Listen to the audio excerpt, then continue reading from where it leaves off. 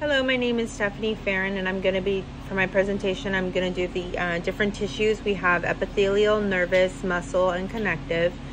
The first one is going to be epithelial, which we have 3 common types, and their locations basically all over the body, and it's usually covering the internal, external surfaces of the body cavity, hollowed out organs, and major tissues and glands.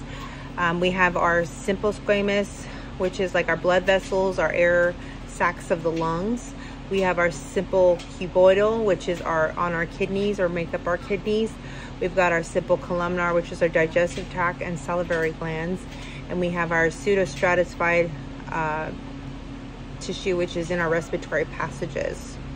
The basic functions is basically serving as a protective barrier and secreting substances and absorbing substances, like in our digestive tract.